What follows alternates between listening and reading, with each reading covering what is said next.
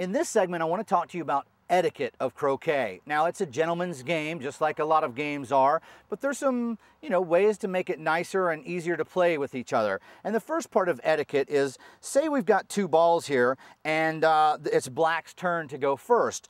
Well, the blue ball would not want to stand nearby. He'd want to get out of his way and let him have his opportunity to take a look and see where he's going to hit this.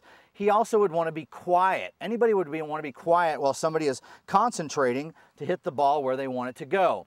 Now, also, when you're lining up your shot, if somebody's already down there, you wouldn't want to be standing in their line of sight. That can be very distracting, aiming for something and having somebody either talking or standing there. That can be very distracting.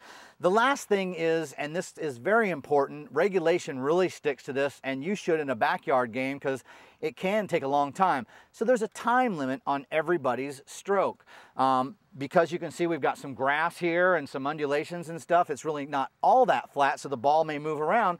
Somebody may want to take their time and kind of take a look on where they would like to hit that ball. Well, everybody gets a 45-second time limit. If you go over 45 seconds, you lose your turn. So you want to kind of line up your thing. You want to make sure everybody's quiet, nobody's in your line of vision.